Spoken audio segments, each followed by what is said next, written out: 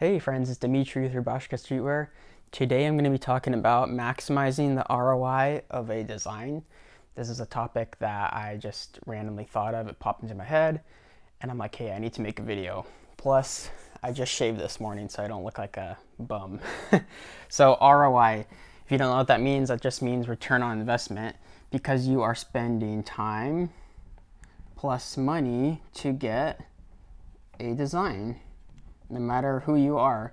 If you are a designer yourself, you're going to be spending significant amounts of time usually to make a really cool design. And on the back end, you are still spending some money, whether that is, for supplies or for, buying stuff that you need to make a collage, or, paying for Adobe Illustrator and Photoshop and all that stuff. So you're spending some money. If you're not a designer, your money aspect is definitely going to be more, because you're probably going to be spending, maybe you got a design from a friend or something, so you're spending 50 to 100 bucks, but typically you're going to be spending even more than that a lot of times, especially if it's for commercial purposes, which means that you own the rights to the artwork and that you are distributing that artwork and printing it and selling it over and over and over again. So your cost can definitely go up. But if you get exclusive rights to the artwork and you can remix it and everything, there's several ways that you can get a huge return on your investment, and I'll explain those. And there's three things that I thought of for this. There are colors, there's the format of the design, and then there is the design elements. And I will explain what all of this means.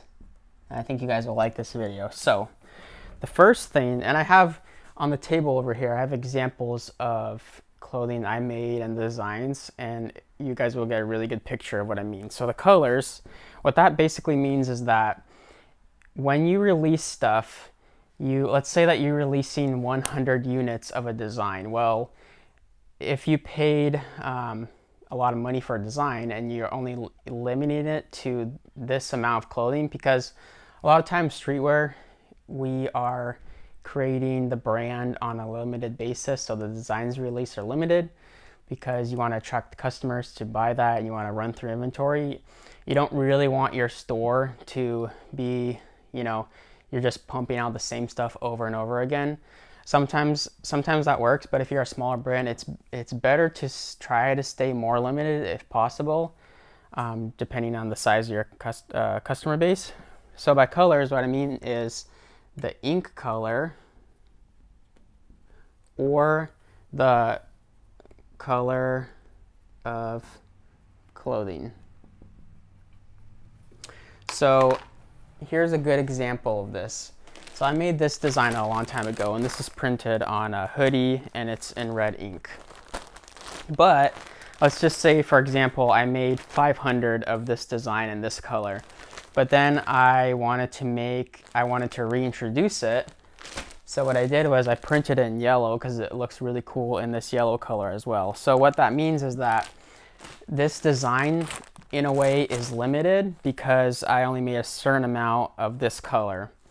But if I wanted to reintroduce the product again and to maximize my return on the amount of time I put into the design, I would revamp it in yellow, and now it's a new product, and people can now get a hold of this if they weren't able to get a hold of that colorway. This is like a really good method this is the first easiest method to get a bigger ROI on the time and money that you're putting into the design.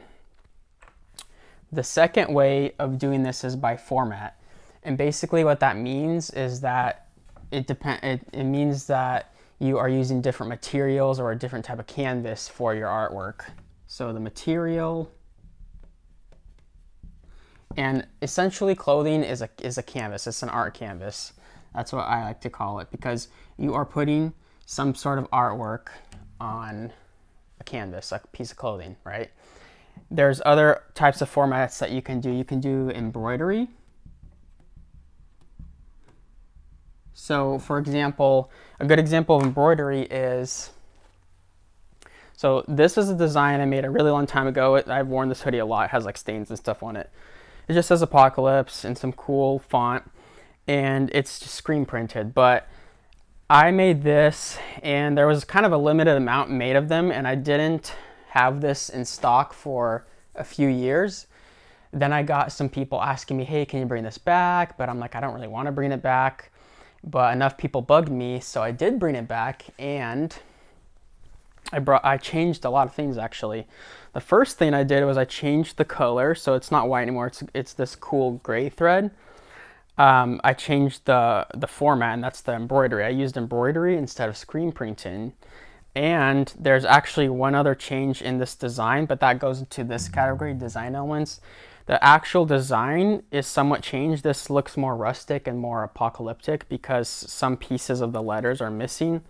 Like you can see the A, the P, all the letters, it looks really rough and worn out.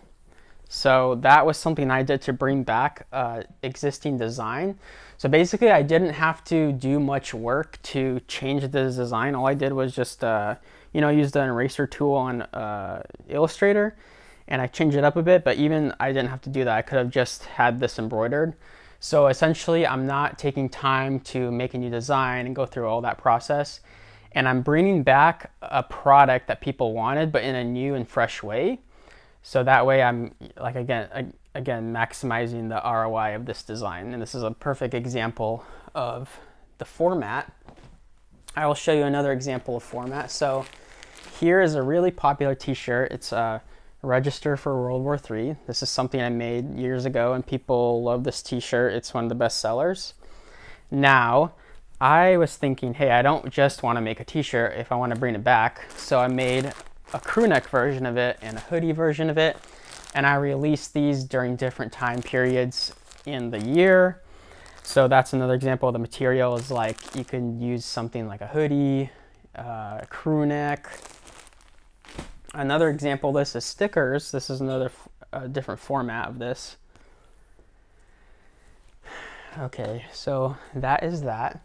And the third thing that we're going to be talking about today is design elements. So this is basically using bits and pieces of a design. And I'll go back to my World War III example. So with the t-shirt, you have this gigantic design on here. But when I made a sticker version of it, I only used the phone number and the words because for a sticker, it doesn't really, in my head as a designer, it doesn't really look as cool. Like for instance, if this was on the back of your phone, it's kind of interesting and obscure, and people would be like, oh, what's this? This is kind of cool. It looks like some advertisement. And I thought that it'd be better to use just the numbers in that for the sticker rather than this whole image. And actually the design element is on the front as well, which is basically the same as the sticker. A really good example of this is, so here's a really popular crew neck I made. It's called Surveillance State. And there's this cool emblem on the front, but I had an idea, or I had this idea for a sticker. I'm like, hey, I'm just gonna take this emblem and make it into a sticker because it's a standalone piece. So that's kind of like one thing. Standalone elements. In order for this to work, you have to have bits and pieces of your design that could stand alone by itself. So for instance, the reason why this one works a lot is because it says Rubashka Streetwear, the name of my brand, and it has a little always watching, always listening, a little phrase or motto, and it has a cool image. And this works as a cool sticker. I didn't think it'd be as cool to have all of the text and whatnot as a sticker. And I also had an idea recently. This is a USA hat I made a while back, but I was thinking that would be cool enough to make a patch or something, and it could be, on a hat like that. So I haven't made one before, but this is definitely something you could do. You can take a design element and transfer it over onto a totally different piece of clothing. So that way you're continuing to maximize the ROI of a design. So those are the 3 ways that you can do that for your designs. And the entire point of this is that you're trying to basically make things more limited in your brand, but also you're still expanding the design. You're still releasing it, but in different formats and different ways. And it kind of makes your brand look less like a Redbubble store, if you know what I mean. I'll explain this again. So let's say that I took this entire design, the surveillance state, and it says stay right here, and I just printed this entire image on a sticker. And then I printed all this on a hat, and then I printed all this on a t-shirt, and then I printed all this on a crew neck, and it's all in my web store like that.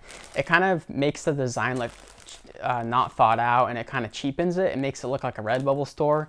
Those are really those bad, cheesy websites that people throw up designs and they're trying to make a brand, but it doesn't really look like a brand.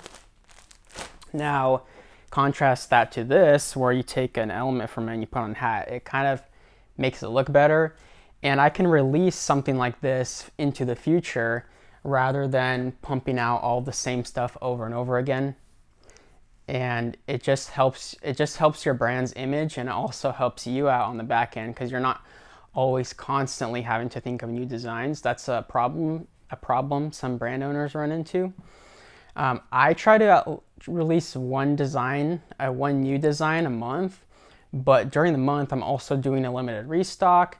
And I'm also bringing back old items, but in new formats. So that's what all these examples are on the table here. There's stuff that I brought back, and I'm not making the other old stuff necessarily. So anyways, those are 3 ways to maximize the ROI of design. Hope you guys like this video, and leave me any comments down below if you have any questions. Thanks.